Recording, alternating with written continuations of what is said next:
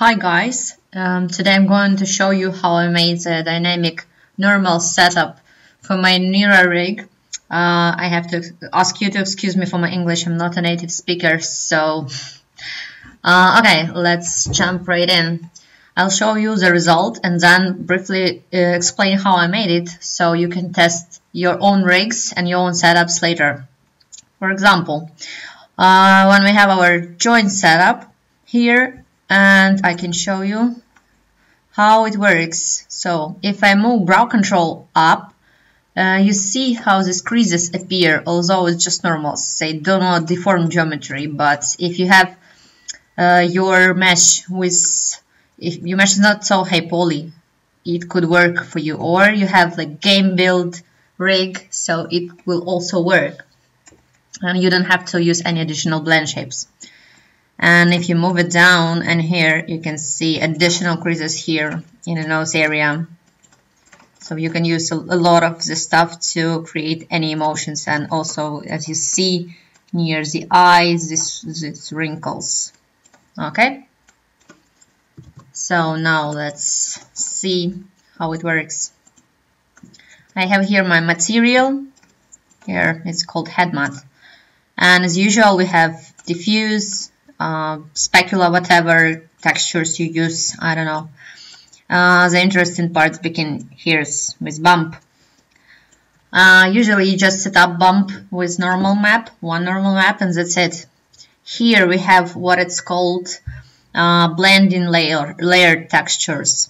So we see this node is just usual layered texture node here. You create as many inputs if you want just by clicking and setting up the color for each input and the mode in which they are blending. For this setup you need two normal maps. One is your regular head normal, and on top of it we have what I called compressed normal, I mean with all the wrinkles and everything else. This normal map was created in ZBrush. I just manually sculpt all the wrinkles that I want. You can do it in any way you want to create a normal map. Paint it in Photoshop, whatever. And here I have a set of masks for this compressed map. They serve, if you look closer here, you can see the color and here you can see color and alpha for each input here. For a compressed normal is on top, and the blend mode is set to over. And this mask set masks some particular part of normal map that we want to use. For example, for a forehead we have a mask. Let me show you quickly.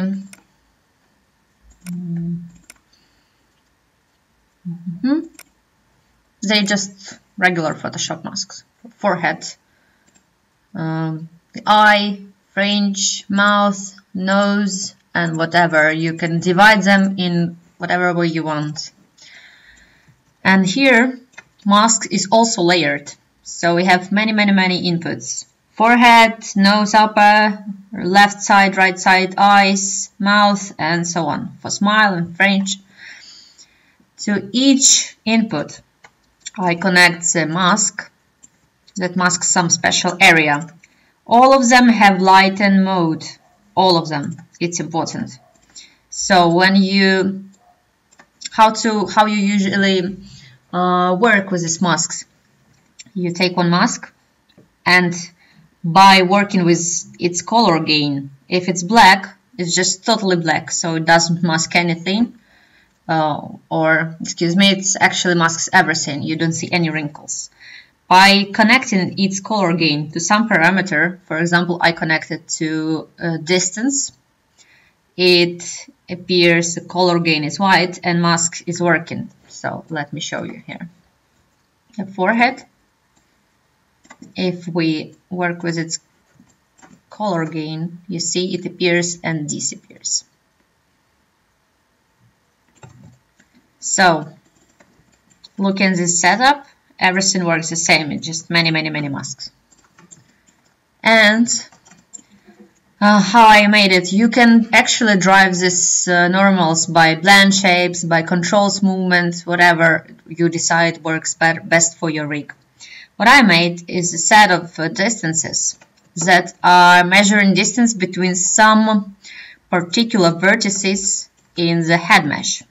As you see, my head mesh is not so high poly.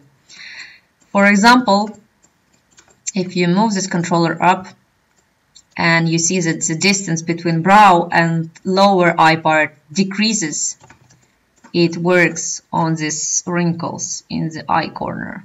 I don't know how to show you better, probably from this angle, you see. I hope so. Or if you, I need to turn on my secondary controllers for face. If you move parts of your nose up, you see, let me see it works. You see how this wrinkle appear. They work like that. So that's basically it. Thanks for watching, and I hope it helps.